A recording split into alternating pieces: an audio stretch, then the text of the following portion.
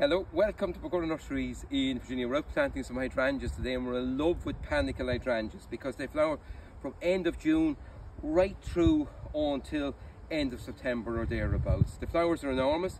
The variety we're planting today is a lovely variety called Magical Mont Blanc, and there are a range of hydrangeas named after mountain ranges that take a little bit more wind and weather. They're well worth planting.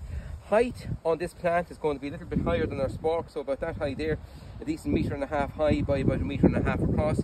Non-stop flowers, white first, or green first, green and white first, turning pure white as the year moves on. So end of June right through until the end of September flowering. Dug out a decent sized planting hole. We're going to put some super tribe planting crackers, 2 handfuls at the bottom of the planting hole. So that's gone in there at the bottom, and then we have some lovely swell well compost as well, and we're going to mix some of that as well with the soil for back in around the plant itself. So there's no excuse for this lovely panicle hydrangea to thrive and do well. We'll be cutting it hard back every spring and feeding, of course, regularly from now. All your hydrangeas and flowering shrubs every 4 to 6 weeks from now with Flower Max to get the most from them. So out he comes out of his pot and set it in.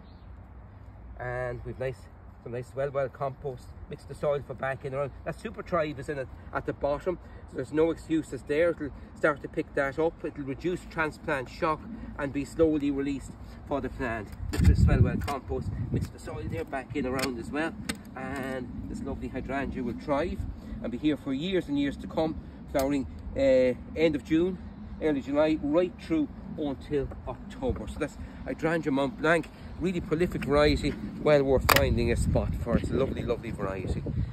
Goodbye for now, enjoy your garden.